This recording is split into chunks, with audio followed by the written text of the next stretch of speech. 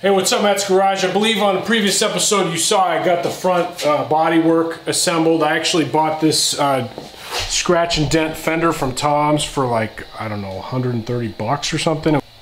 The flaw in it is not a big deal to me, so I'm just going to work with it and replace my fender, which will save me a whole lot of trouble patching that rear corner. And I'm assembling the rear body now, basically the entire rear body. Let me show you what I've done since the last video. I've cut out the parts of this body I'm going to use, which is the windshield to cowl piece, main piece there that goes across, and then the top of the firewall here, and then this piece.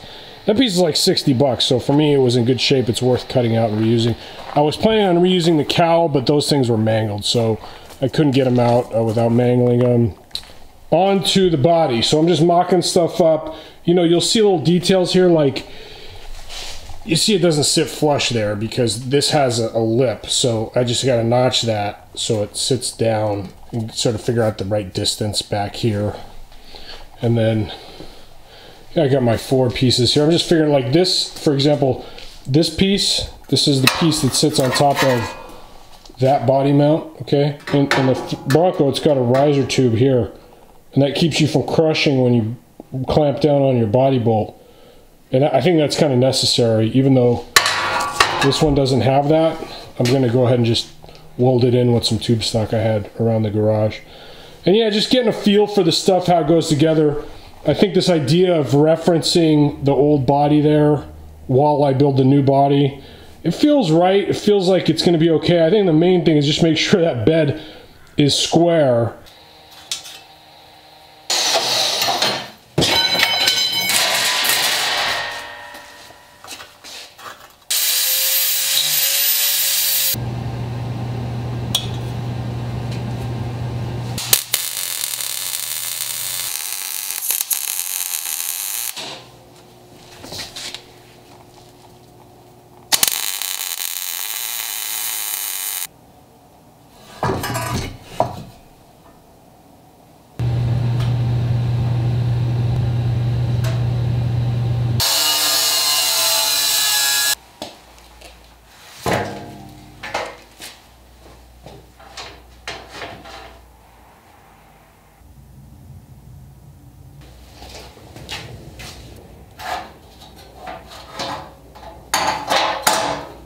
Alright, for the next step, I'm just mounting this cross brace in here. Now, it sits flush on this side, okay? It should sit flush on both sides, but you can see here, it's a little wider. So I'm just debating whether or not to bend that tab in or actually shave it. So, and then one thing I noticed is on the stock Bronco, this is dimpled up so that when it sits, it's not flush here, so you can slide in a tab, a nut tab, and the purpose of that nut tab is for the original rear bench seat to bolt down, I believe. These are the seatbelt bolts. You're looking at the underside of the truck now, obviously. So these are the seatbelt inserts, and those are the front seat bolts, but I think these are for the rear seat bolts, and I'll show you on the Bronco. It's not super clear, but it's right in that region there. So I think I am going to shave a little bit off of each side so it fits in center.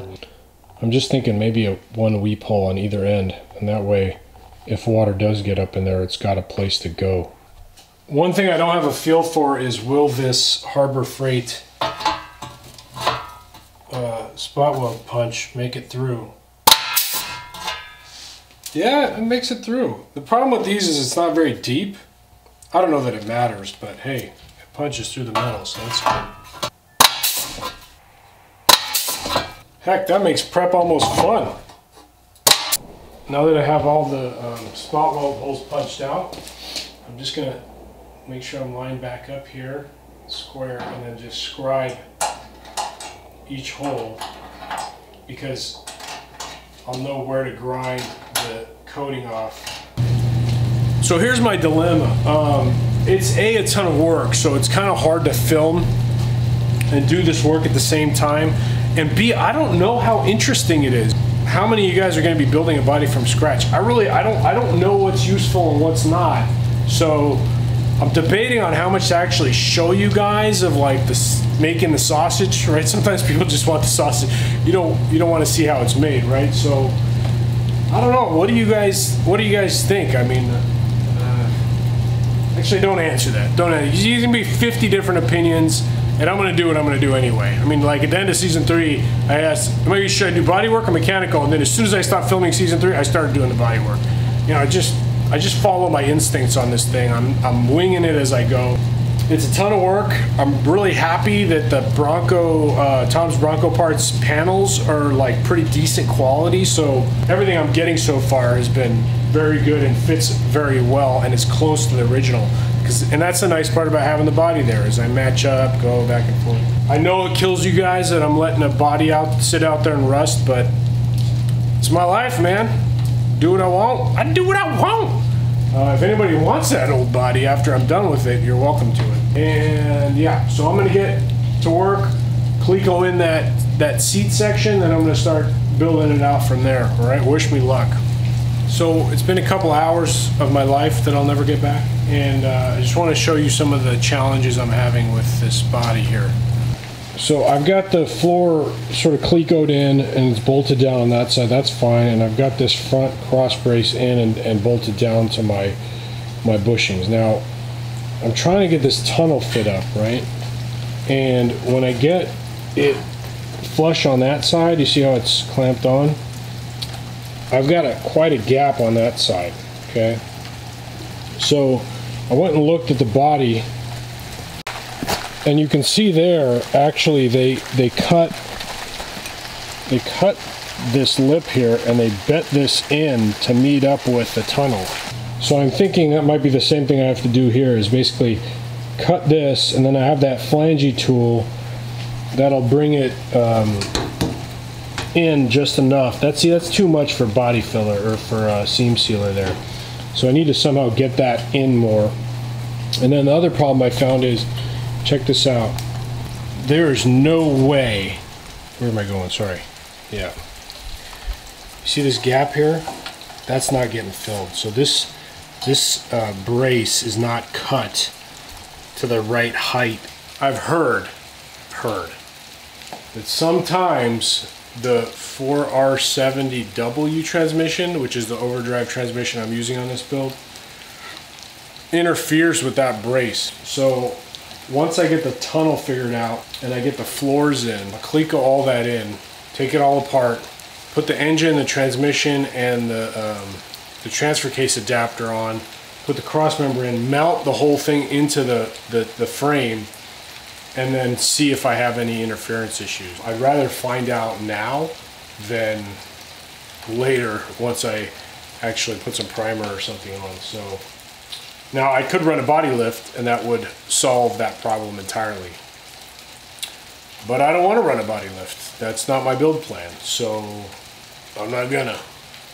Well, you could just like run a rusty old Bronco.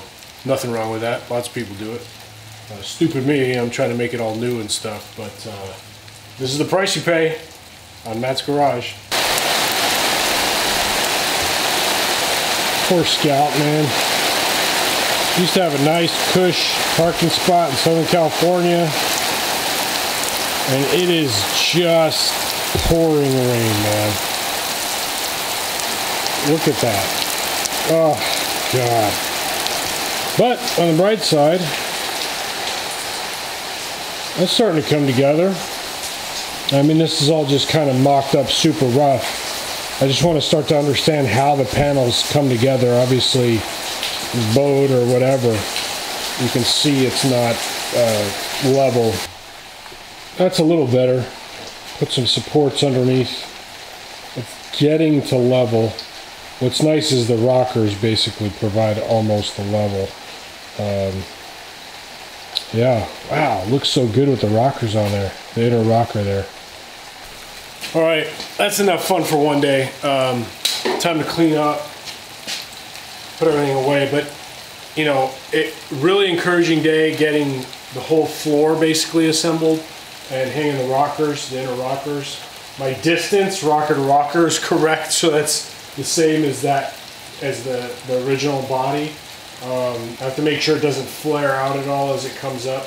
Probably the hardest to fit part so far, well, there's two. The seat support section is pretty difficult because it's so long and it's relatively thin gauge that it's really wavy. So that one's a bit tough. And plus, there's only the rear section has the two body mounts, but the next two body mounts are part of the where your feet go. So when you're mocking it up, there's no real support if you're building the body like I am. So I've had to like shim it up and try to get it level. And then the floor pans themselves, there's nothing wrong with them, but floor pans like this, they have lots of extra lip on them. Have a lot of lip on you because they need to, people, they don't know how you're going to use it. You're going to cut it out and patch it, how much rust you're going to have. So they give you extra metal, which is good. But then when you're mocking it up, it's tough. And I'm not at the point where I'm ready to trim anything. I don't know. It's definitely a learning process. And I got to tell you, it's great that I've gotten this far. But I have zero confidence I'm going to get this thing square, man. I mean, people have warned me about it. And they are right. People are right. It is extremely difficult to get this thing square. I have no idea how I'm going to do it. It's much better to just work with what you got. But what would anybody learn from that? There's lots of videos about that. I haven't seen any videos like this where you're building a body from scratch on a Bronco. Don't send me any links to ones either. I don't want to see them. Next time, Matt's Garage.